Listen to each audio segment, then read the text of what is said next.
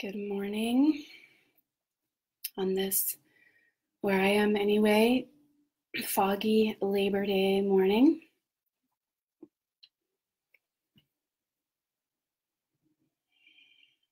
I woke up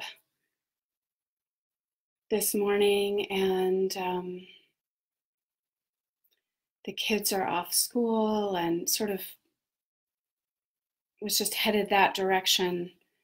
And then the kids got swooped up by my son's father, excuse me, and went off to breakfast, and I was alone in the house. And I don't usually really think about Labor Day or this piece, but somehow that just started kind of in the space of actually having space and quiet in my house this morning. It started like going in my mind, what is this? I mean, there's many things we could talk about with Labor Day, but you know, what is this, and what is this? It's just like work of being alive. And anyway, I just wanted to jump on and be with all of you in the midst of this. And so anyway, if you can't hear me, just wave wildly. As always, I invite your comments, I invite your questions, I invite your shares about your own life. I'm going to share what this means to me as directly as I can. And I would love to also hear what it means to you. So for me, there's a bit of a duality, but I have long been somewhat frustrated with the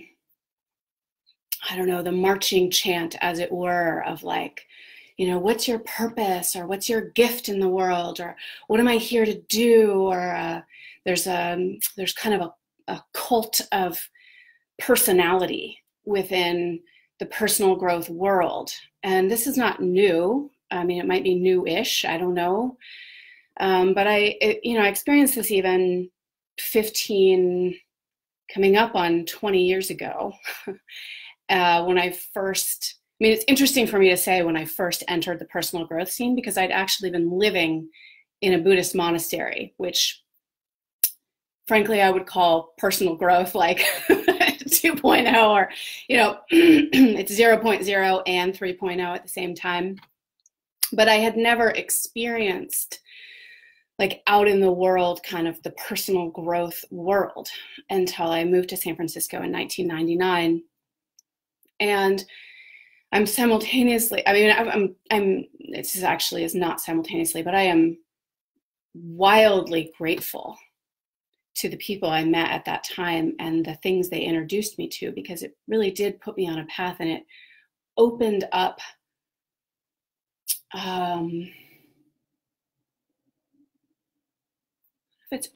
it served me in my inquiry. It served in deepening my inquiry that I had been on in this Buddhist monastery around what is this relational realm? Because I had been so much in the realm of solo practice, but there was this question, because it was also in community, what is this relational realm? So, you know, I studied with Marshall Rosenberg, and I studied with David Deida, and I took various courses, and I met with groups, and really it served me on this path of what is this relational thing? And within that, I met a lot of people who were living quote unquote normal lives. They were computer programmers, they were wait staff, they were students, they were artists, they were real estate brokers. And as they got involved in the world of personal growth, suddenly were like, I need to teach this. I think so many people were impacted by pieces of work, then they were like, oh, I should just do this. And I think, again, actually, because my whole life is grounded in Zen practice, and very specifically grounded within the realm of of the monastery and monastic living, that this question in some way didn't even make sense to me. Because in the monastery, we did the most menial things every fucking day. Like, we just woke up and we sat and did nothing. And then we ate with intention. And then we did the work that it took just to make the place run. So you might be on cabin crew and you would spend your days making beds and cleaning lamps and making sure there was tissue in the cabins, you know, like a new tissue box, or that the match boxes had enough matches in them so people could light their kerosene lamps when they came home at night. Are these the deep, meaningful tasks of life? You know, are they saving people's lives? Are they teaching deep and meaningful things? I don't know.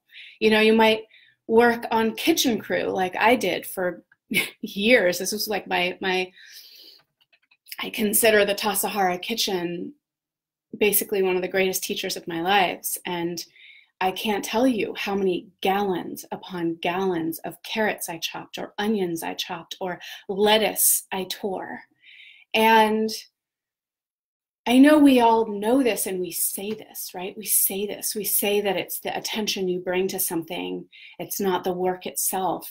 But most of us don't live this.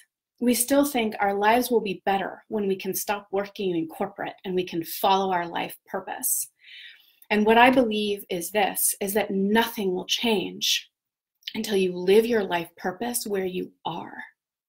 Whatever your job is, whatever limitations you're living with right now, maybe you're a single mother and you have no time to live your life purpose, but you are, I mean, I could go on about that because there is no greater life purpose than to raise children. They are absolutely, I mean, that's all there is. Those are your books. Those are your greatest teachings. Those are your students. You know, those are if your child goes on to change the world, as far as I'm concerned, my children, I hope that they're better than me. That's like my prayer every day. Like, may my children actually do better than me, be better than me, not in some perfectionistic way, but may I lay my life down so that they actually can rise above where I am. And frankly, that's my prayer as a teacher as well. I hope my students surpass me, as scary as that might be. But maybe you are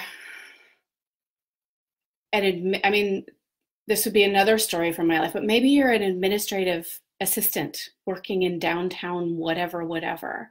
Maybe you are waiting tables. Maybe you are a janitor. Maybe you're a book editor. Maybe you're a CEO. Maybe all these things that might seem great, or they might seem like not your life's purpose. But that's where you are right now. So what are your deepest values? What are you actually here to put forth into the world? And can you do that literally as you chop vegetables? Can you do that as you put a plate in front of somebody, whether you're working at a fancy restaurant or a diner, right?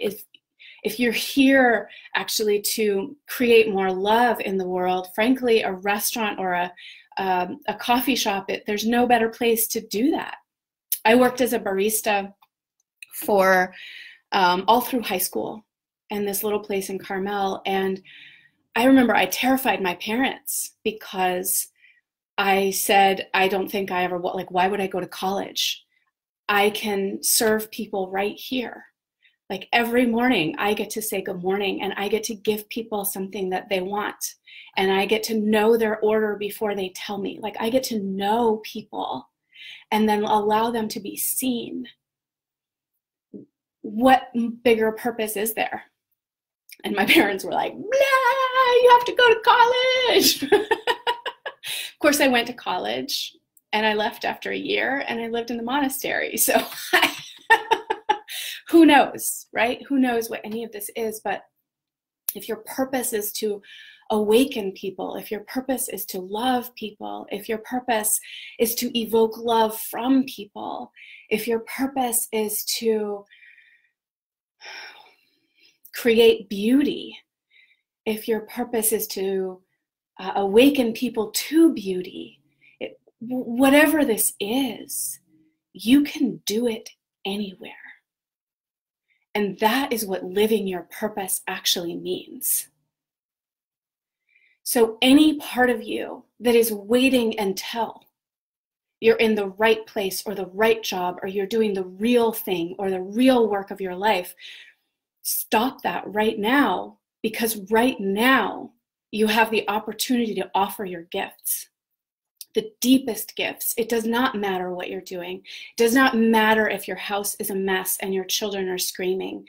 It does not matter if your work is unpublished. It does not matter. Like, it just doesn't matter. You can literally offer your purpose right now. So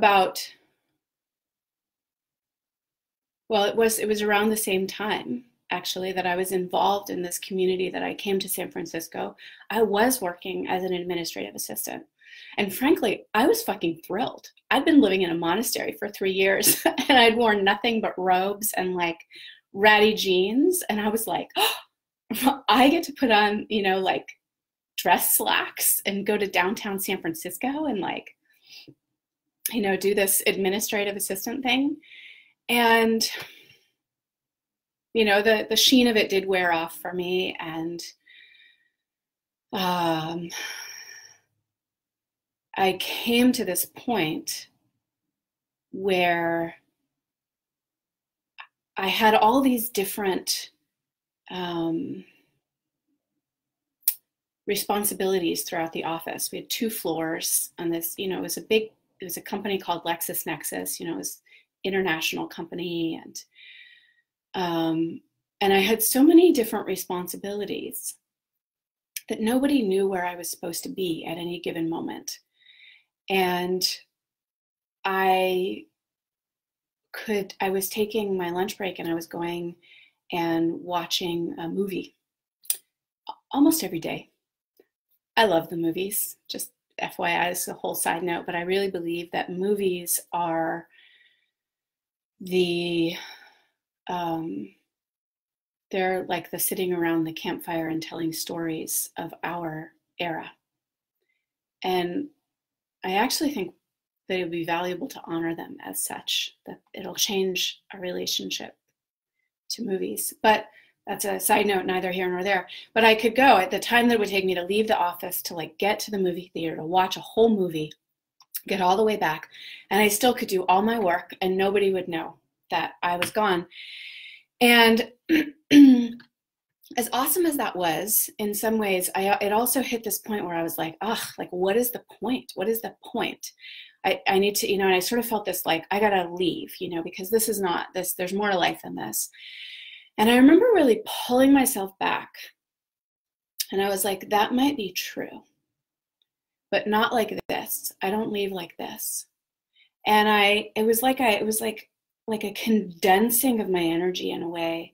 And I made a decision to stay in that job until I could leave with integrity. So I was talking about like life purpose. What is your purpose? And you can do it wherever you are. But there's also, what are your values? One of the pieces for that, and this has been true for me almost my whole life, is this sense of, I know, I'm very aware, I am the only one who has to live with me all the time. Other people, my actions and how I live and what I do and what I say absolutely impact people, other people all the time. But I am the only one who has to live with me all the time. So I know how I live, whether anybody else does or not. And to me, it is of supreme importance that I live in a way that I can sleep well at night, and that I will ultimately lay on my deathbed and take my last breath and be able to say, I did the best I could. I guarantee I've made mistakes. And I guarantee I have not been perfect. And I guarantee I know there are things that I regret and things that I have forgiven myself for. And there's all these, I can always do better. But at the end of my life, I want to be able to say I did the best I could. And my values may be different than your values, but integrity is one of them. And that is, for me, not only I do what I say I will do, but it's like, is this in alignment with who I am? Can I look myself in the eyes? Can I look in the mirror and go, okay, yes, that was my best. Yes, I met life like as who I am. And that kind of work that I was doing, where I could do a half-assed job and no one would even know, I couldn't look myself in the eyes anymore. Nobody else knew. I was getting great reviews from my bosses, people loved me at the office, et cetera, but I couldn't look myself in the eyes, and that was what was most important. And so I doubled down, and I really, to me, I thought, so what? So what if I'm, reconnecting people's phone lines as they move offices? And so what if what I'm doing is, creating these guest passes for people to search on the LexisNexis site? And so what if I'm, this is the menial tasks. What I am really doing is making people's lives easier. Whether that's the LexisNexis clients or whether that's the sales staff that I support, I'm making people's lives easier. And how can I do that to the best of my ability? And that simultaneously meant really getting in alignment with myself in the office and not doing a half-assed job, even if no one would know. And I also realized that if I could do my job in half the time, maybe I didn't need to be there half the time. And I went and I said, I want to go back to school. And I can do my job in half the time. I want to work half time. And this is when I will come into the office these days. And I went to City College of San Francisco and I studied art for 2 years. And I also did my job. So that is living your life purpose. It may not look exactly the same to you, but there is the capacity. I had the capacity to stay in a corporate job in downtown San Francisco, working as an administrative assistant, and also live my purpose.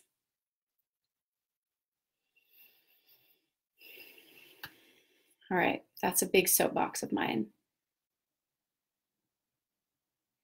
So I absolutely agree with what Jenna said, which is this work isn't glamorous, it isn't praised by society, it's quiet and tender work. And we can do this. There are jobs that are praised by society, but we still think oh, this isn't like spiritual work, like to be a CEO of blah, blah, blah company, or, but if we all, no matter who we are, we have the capacity to bring our deepest values to it. And I believe that is how we actually change the world. That is how we actually change the world. And the importance is not only for our job or the people we serve, but one of my mentors, Rich Litvin, talks about sex and cash theory. And I don't know actually where this idea came to for him, but he says we all have our big sexy projects that we're excited about. And, it's what we want. We want to publish a book of poems, or we want to lead workshops, or we want to, take people on spiritual journeys to India, or these are sexy projects, especially for the people who watch my lives. Other people have other kinds of sexy projects. And then we have cash projects, and sometimes they're the same. And isn't that wonderful when they're the same? But I believe that our willingness to also give our love and our devotion and the same kind of attention and intention that we would give to our sexy project, to our cash project, this is what makes our lives full and allows us to bloom To like be full is not like, now I'm just doing the thing that pays the bills so that I can, you know, do the really exciting, sexy thing that makes me come alive over here. Like, be fucking alive over here, and this one will take care of itself. I guarantee that. I literally will stake my life on that. Come alive over here, and this one will take care of itself. And it is our willingness. I've told this story before, but you know, it was only maybe 3 years ago now, because I think I've been telling the story for a while, but it was 3 years ago when I was kind of relaunching my coaching and teaching career. And I was not making ends meet. And my coaching and teaching was not paying the bills. And I started watching another child about 3 afternoons a week while I had my own children. Because for me, living in alignment with my values meant that it was a truer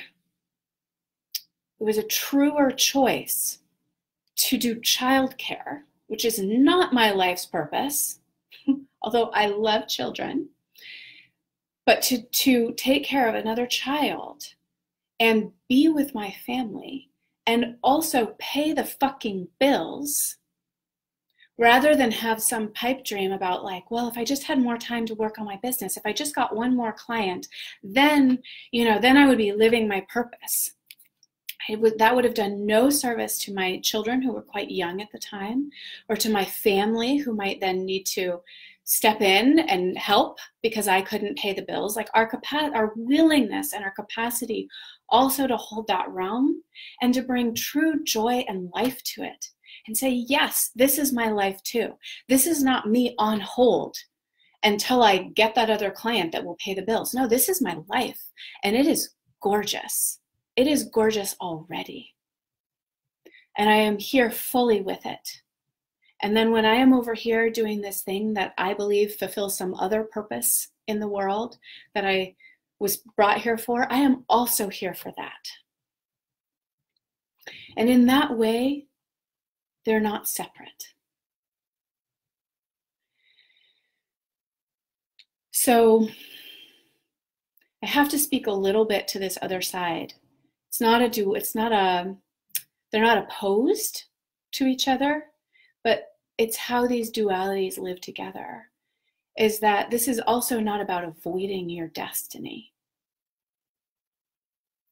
which may include something different than a 9-to-5 or being someone's employee. What that looks like, I don't know. You know, but I know that I have students who are really part of their destiny is to be teachers, or it is to be artists, or there's part of their destiny. And it also does the world no service. It is a disservice to the world to deny that part of your destiny. So it is a disservice to the world to pretend like you're only alive when you're fulfilling the sexy part of your destiny. But it is also a disservice to the world to deny the part of your destiny that also might be scary, that might require that you get rejections from publishers, or that might require that you stand in front of people and say, this is what I believe, and have people, it might be equally scary to have people say, I don't believe that, I disagree, or to have people say, yes, I'll follow you anywhere, right? Those could be equally scary. But that willingness to also follow that part of your destiny is part of this. This is what it means to live our life's purpose. It means to bring our full selves and our deepest teaching and the strength of our values, and integrity, meaning the alignment of who we are, to every step we take and every action we take and every time we speak, and the way that we hold our entire life, which is both, well, even this isn't true about all teachers, right? Some people the hugging woman, I can't think of her name, Amma, right? I mean, Amma has people who do everything else for her, but she's like the 0.000000001% of the population on this planet. Most of us have to go grocery shopping and clean our houses and pay the bills and drive a car and, you know, all these things. So even if we're, you know, fancy pants teachers and get to do the thing that we want to do most, the truth that's in our heart most of the time, you know, frankly, I am lucky that way. I am blessed. I am absolutely blessed that what I do to make money absolutely fulfills my heart. And I changed my kids' diapers for years. And I still wash my own, like clean my own toilet, and I wash my own dishes, and I drive my kids to school, and I pay my bills, and I go to back to school night. Now, can I do those things with the same heart and the same aliveness as when I sit on a stage in front of my students? That is what I believe is truly living my purpose. And that is what I wish for each and every one of you. That there is no, I'm living my life's purpose over here, and this is the schlumping work of life. Life is life is life. All the time. All the time. And I believe that it was me bringing that attitude to my job at LexisNexis that had so many people. I can't tell you how many of the salespeople like took me out to lunch, and you know, all like there was just, when I finally did leave, when I was like, it is time for me to go, the love that I receive, I think, came from the fact that they could feel that ultimately I actually offered, like, I can't even remember like what my, you know, what did I do? I did weird like things on the computer, and I, you know, generated passcodes for their clients, blah, blah, blah, blah, blah. But I devoted myself to those activities as a way of devoting myself to those people that I was serving. And we can do that no matter what.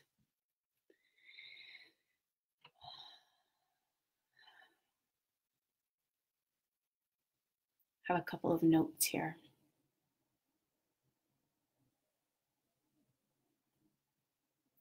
So there's a quote in Zen Buddhism, and some version of it is written on, it's an instrument, I guess. It's a rectangle of wood called the Han, and there's a wooden mallet, and we use that to call people to the meditation hall.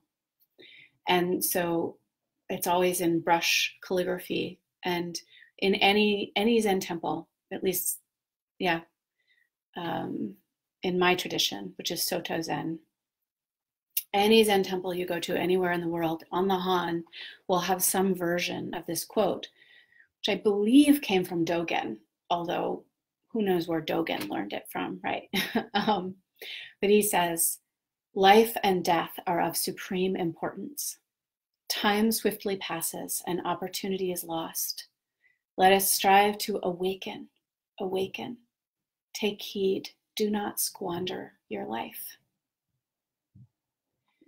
To me, that means, yes, absolutely, opportunities. Take the opportunities, seize the day, right? Carpe diem. But the side that I think gets less attention, sort of less sexy, is let us strive to awaken, awaken, take heed. Do not squander your life. That is this moment. Do not squander this moment. Do not step away from your life's purpose just because what you happen to be doing seems like a menial task. I worked on shop crew at the monastery at Tassajara for an entire practice period. We dug ditches, we moved rocks, we unclogged people's toilets. Like, let us strive to awaken, awaken. Take heed, do not squander your life.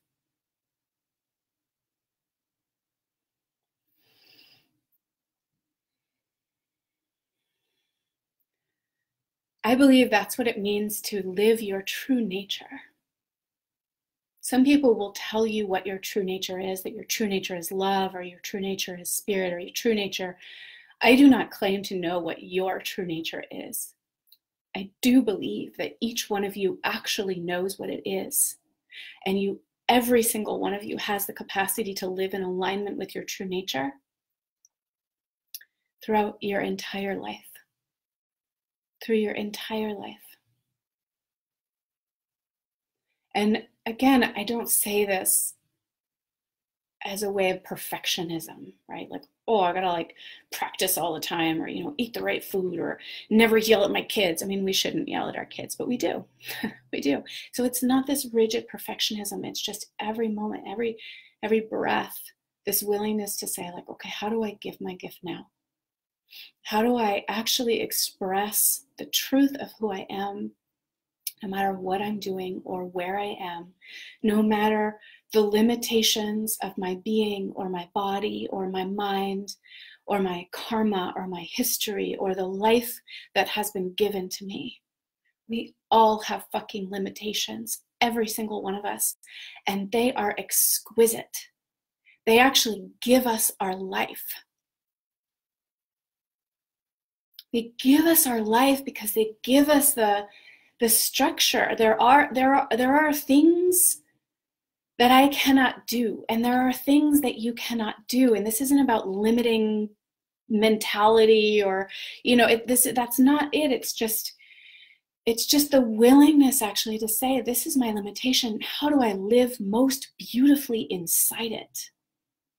When I taught yoga asana classes, there were a couple things. One is I taught pre and postnatal yoga, and I loved it, right? Because women who are taking prenatal yoga or who are doing postnatal yoga, generally speaking, acknowledge that they have some limitation in their body, and we go, oh, how do we do yoga with that?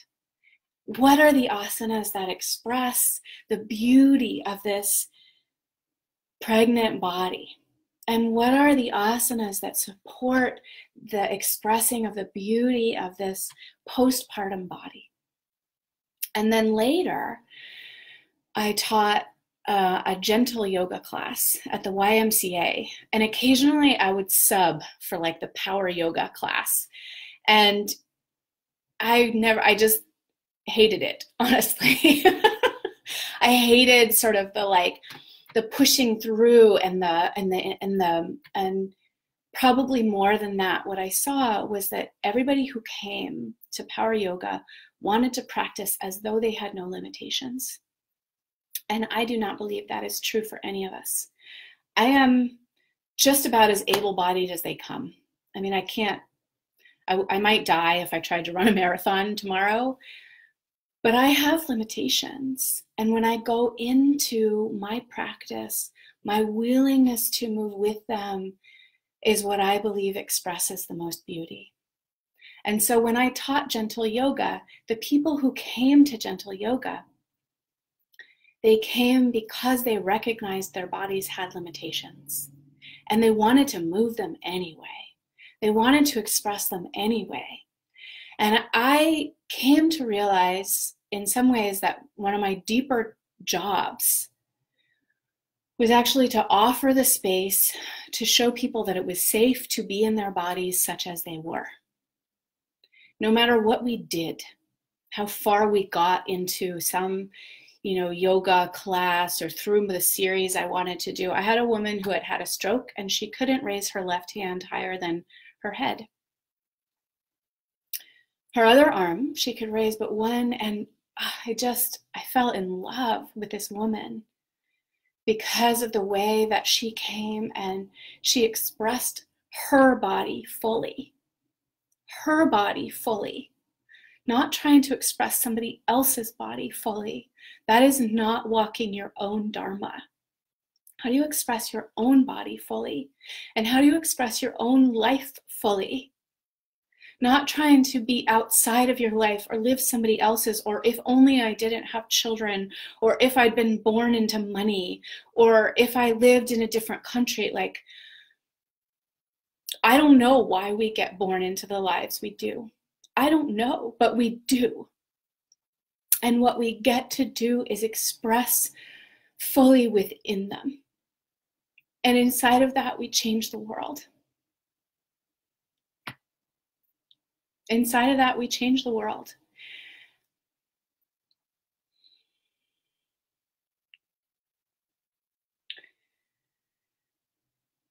So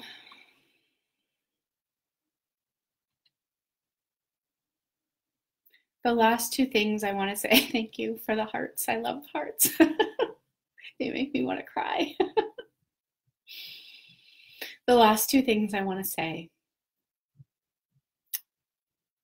is one, oh, I think I just heard my children come home, right? So what am I going to do inside the limitations of my life? We'll see if they come rushing through the door.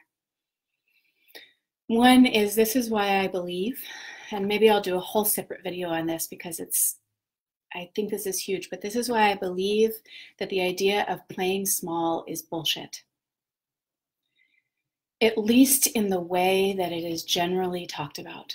There is no small life, except not living the one that you're given.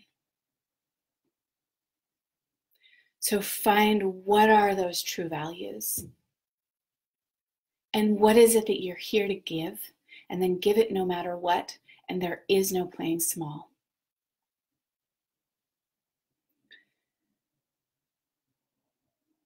The other is that something that Yogi Bhajan said over and over, he said that we're here to be a forklift for others in the world. Like those, like in Costco, right? You know, there's those little things that go through through the store, and then they have those two little forks. They fork under and they lift things up. And that is what we are here to do and to be, is to be a forklift. We are not here to flagellate people into doing better. We are not here to say this is the better life and this is the worse life. We're not here to say you're doing it wrong. We're here to do whatever it takes to lift people up. So in your life, such as it is, are you lifting? Are you lifting? And are you doing what you need to do so that you can lift others?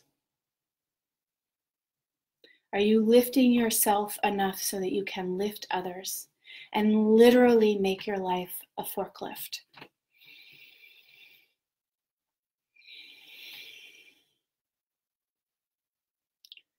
Thank you. I'm going to take a moment here to look at the comments, and then I'm pretty sure I need to go downstairs before my children get into too much mischief.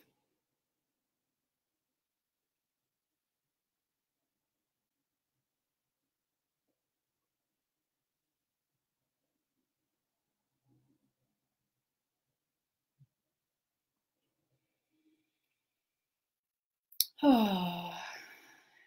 Joseph said, this reminds me of a beautiful quote. Looks like it's from David Data. A life well lived is a life wherein your gifts are given fully, no holding back, even if you are not appreciated, acknowledged, or noticed for the giving. Oh yeah, that's so good. I actually had this other quote I wanted to read, which comes from Rumi. It says, there are love dogs no one knows the names of. Give your life to be one of them. There are love dogs no one knows the name of. Give your life to be one of them. I will say, again, there's this dynamic tension, which is also be willing to be seen. If you're going after not being seen or being seen, then your attention is on yourself. If you give your gift in that way, and you take your attention off yourself, whether you're seen or not seen, then your life will be expressed. And I actually believe that the blessings will come to you. The blessings will come to you.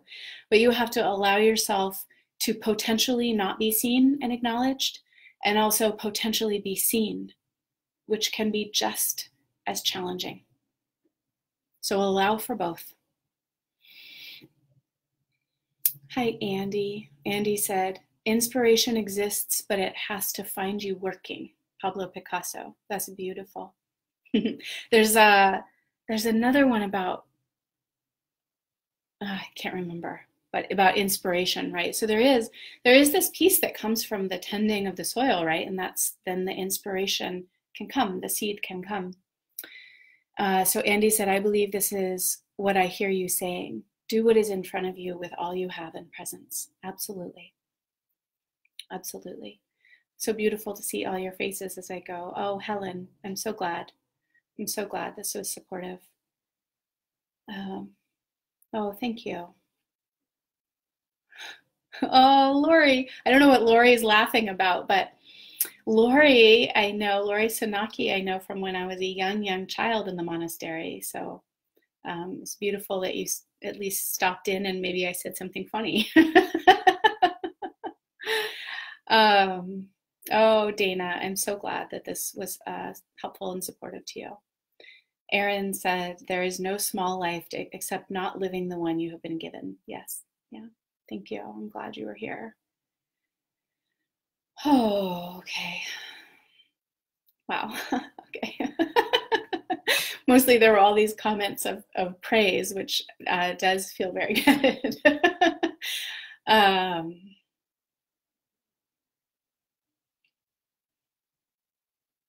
Yeah. So on this Labor Day,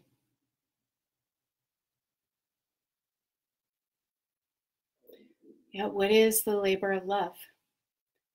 What is the labor of love that you would do if no one ever knew you did it? And what is the labor of love that you're willing to do even if the whole world was watching?